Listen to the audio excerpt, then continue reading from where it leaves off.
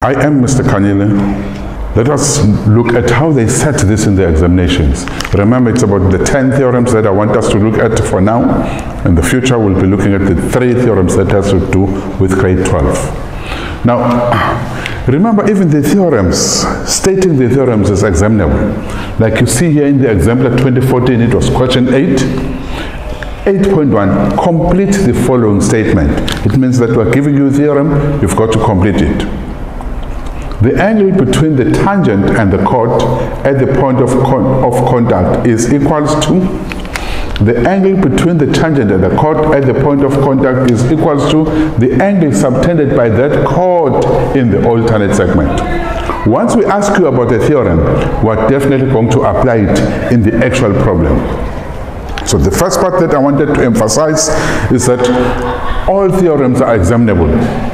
The angle between a tangent and a chord at the point of contact is equal to the angle subtended by that chord in the alternate segment. That is the Tan-Chord theorem. And you can be able to see it in the diagram. This is the tangent and this is the chord. Right. In the diagram, A, B, C, D, and E are points on the circumference.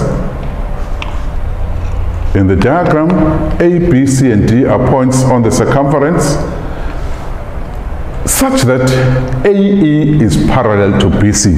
That becomes important. AE is parallel to BC. I see parallel lines.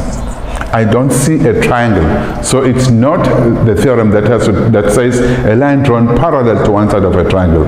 So it is grade 8, grade 9, where you need to see the alternate angles, the corresponding angles, the co-interior angles. So if these lines are parallel, and this line will act as a transversal line, you must be able to see the alternate angles. That becomes important in this particular case. Others, they talk of a Z that is being formed. So this one is equal to this one. Because these two lines are parallel, therefore E1 is the same as B3. That's what I'm getting from the fact that the two lines are parallel. BE and CD produced meet at F, right? BE meet at F, right? GBH is a tangent to the circle at B. This is a tangent. I think of theorems that deals with a tangent. Tan-Chord theorem, tan-radius theorem, two tangents from the same point. I don't see two tangents from the same point here, so that theorem falls off.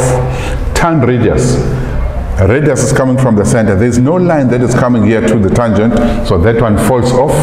Tan-Chord theorem. This is chord, this is tangent, so this one will work out. So this is a chord, this is a tangent. I go with the chord to the circumference. So this angle is called to that one. We got that one from Tan-Chord theorem. B1 is 68 and F is 20. Let's see what we have.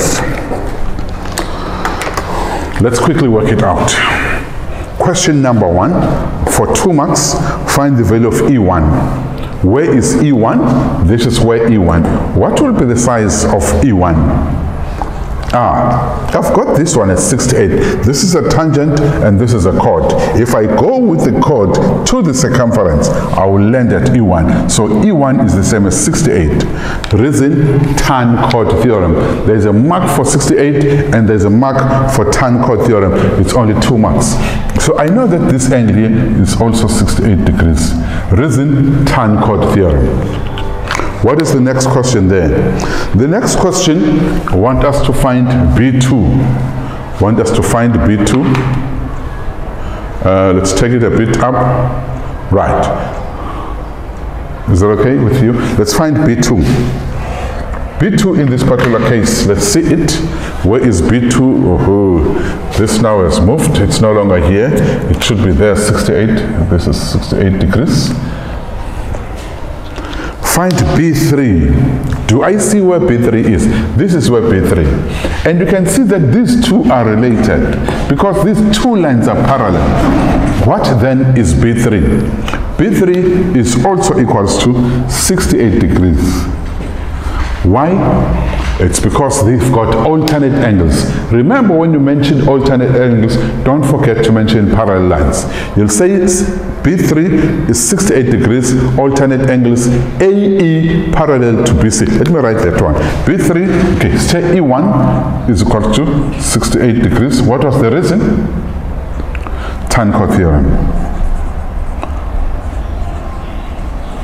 Now we are saying B3 is also equals to 68.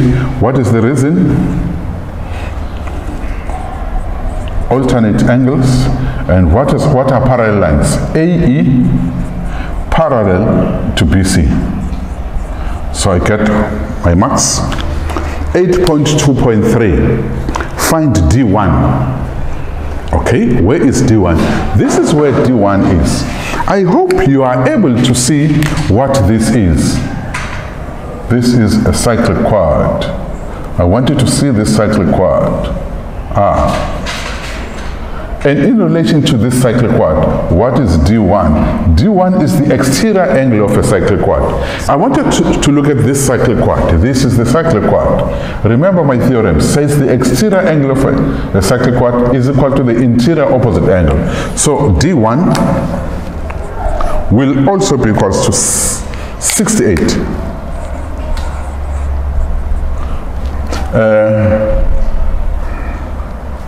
Exterior angle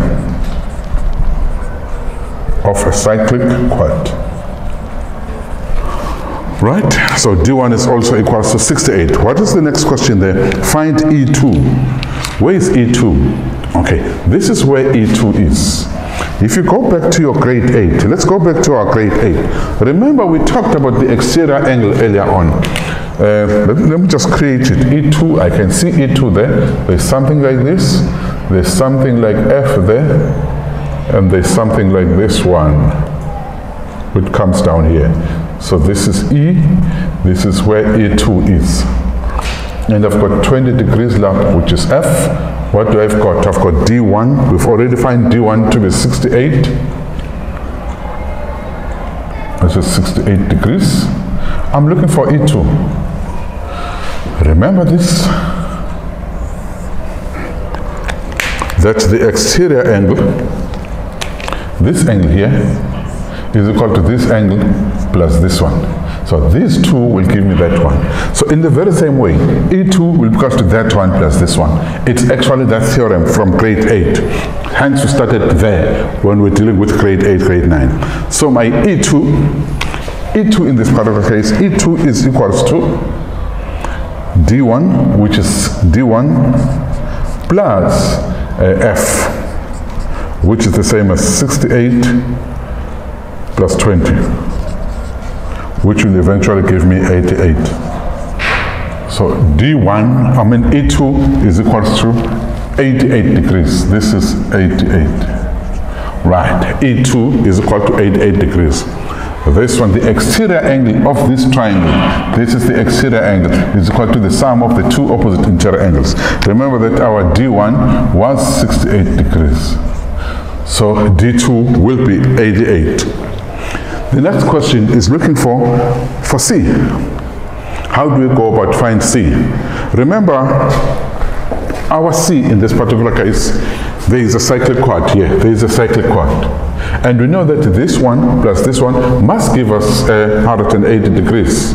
Hence, 88 plus C must give me that. So this angle plus this angle is equals to 180 degrees, the sum of opposite angles of a cyclic quad.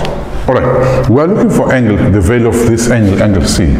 We know that this is a cyclic quadrilateral. So this angle plus this angle must give us 180 degrees. So it makes this angle C to be 92 degrees. So that's important that we must be able to solve this. It's all about theorems, nothing else. I want us to look at the next problem. Thank you.